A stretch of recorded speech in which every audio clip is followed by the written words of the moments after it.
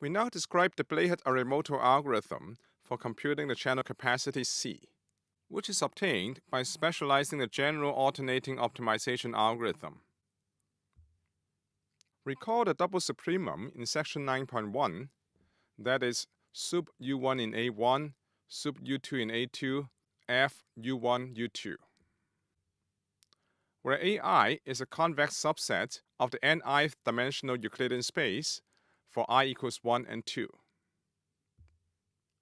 F, a function from A1 times A2 to R, is bounded from above and is such that F is continuous and has continuous partial derivatives on A1 times A2. For all U2 in A2, there exists a unique U1 in A1 that maximizes F. And for all U1 in A1, there exists a unique U2 in A2 that maximizes F. Now we cast the computation of C into this optimization problem. Let FRQ be summation x summation y Rx times Py given x log Qx given y divided by Rx.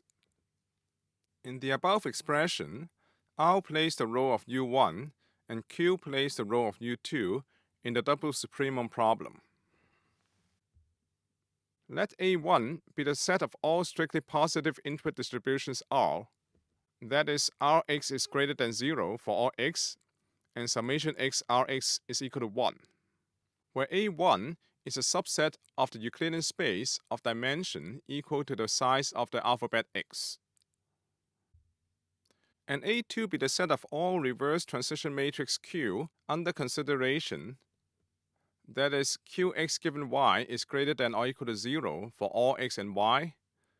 Qx given y is greater than 0 if and only if Py given x is greater than 0, and summation x Qx given y is equal to 1 for all y, where A2 is a subset of the Euclidean space with dimension equal to the size of the alphabet x times the size of the alphabet y. We now check that the function f, the set A1, and the set A2 so defined satisfies the requirements in the double supremum problem. First, we note that A1 and A2 are convex. Second, F is bounded from above.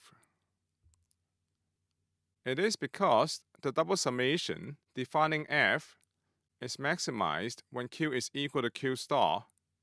In that case, the double summation is equal to the mutual information between x and y, which is upper bounded by entropy of x, and further upper bounded by log of the size of the alphabet.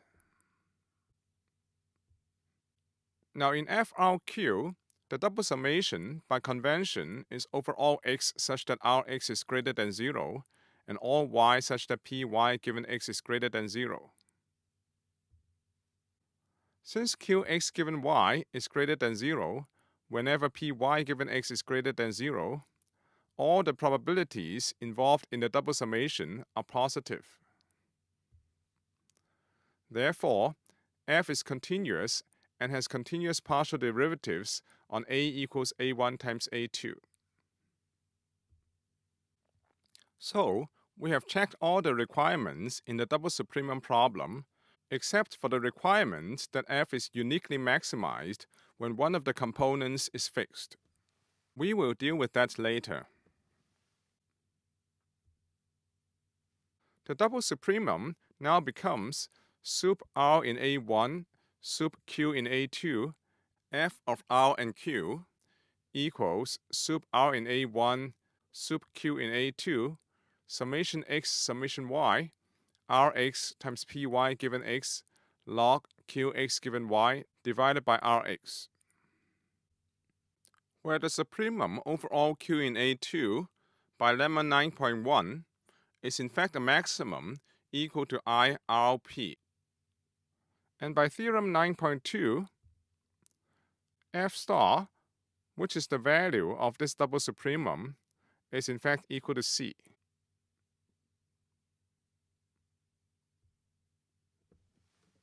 We now fill in the algorithm details.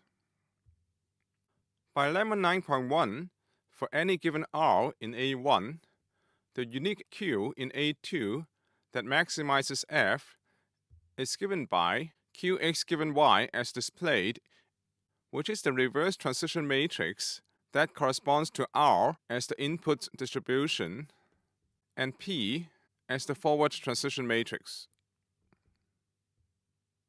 We will show in a moment by Lagrange multipliers that for any given Q in A2, the unique input distribution R that maximizes F is given by Rx equals the product over all Y, Qx given Y to the power Py given X, divided by a summation which is actually the normalizing constant, because Rx is a probability distribution.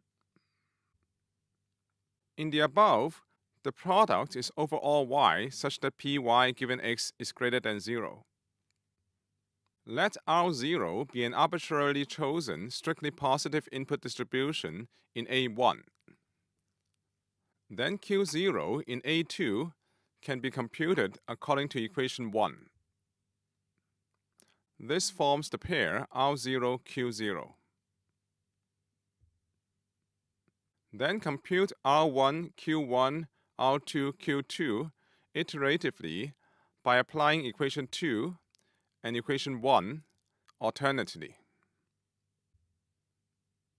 It can easily be verified from equation 1 that if Rk is in A1, that is Rk is strictly positive, then Qk of x given y is greater than 0 if and only if Py given x is greater than 0. That is, Qk is in A2. Likewise, it can be verified from equation 2 that if Qk is in A2, then Rk plus 1 is strictly positive. That is, Rk plus 1 is in A1. Therefore, Rk is in A1 and Qk is in A2 for all k greater than or equal to 0. In other words, if we start with any R0 that is strictly positive, then the subsequent R's and Q's will satisfy the required constraints. It will be shown in section 9.3 that f sub k, that is f of R sub k and Q sub k, converges to f star, which is equal to C.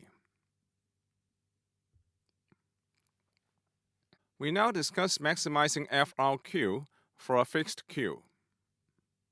In this maximization problem, Qx given y, which is given, is highlighted in blue. In this maximization problem, the constraints on R are summation x Rx is equal to 1, and Rx is greater than 0 for all x. Now we use the method of Lagrange multipliers to find the best R by ignoring temporarily the positivity constraint on R in equation 2. Let J be the double summation in the maximization problem, minus lambda, the Lagrange multiplier, times summation x Rx, which is the equality constraint on the R-axis. For convenience sake, we assume that the logarithm is the natural logarithm. This makes no difference because we are doing maximization. Differentiating with respect to Rx, we have partial j by partial Rx is equal to summation y, Py given x, log Qx given y, minus log Rx minus 1 minus lambda. Upon setting partial j by partial Rx to 0, we have log of Rx is equal to summation y, Py given x, log Qx given y, minus 1 minus lambda. Or Rx is equal to e to the power minus lambda plus 1 times the product over all y, Qx given y, to the power Py given x.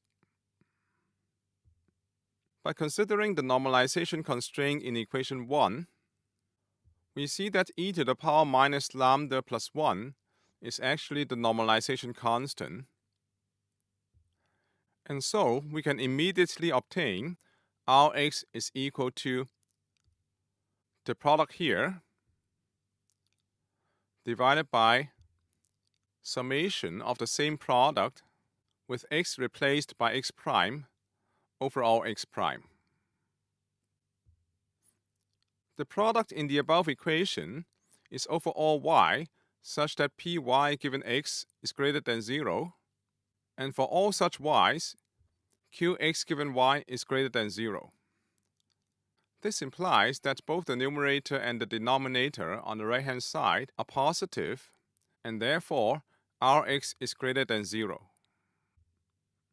In other words, the R thus obtained happen to satisfy the positivity constraints in equation 2, although these constraints were ignored when we set up the Lagrange multipliers. However, it is not clear that R, as given in equation 3, is a maximum or a minimum. We will show in section 9.3.2 that f is concave. Then R, as given in 3, which is unique, indeed achieves the maximum of f for a given q in A2 because R is in the interior of A1.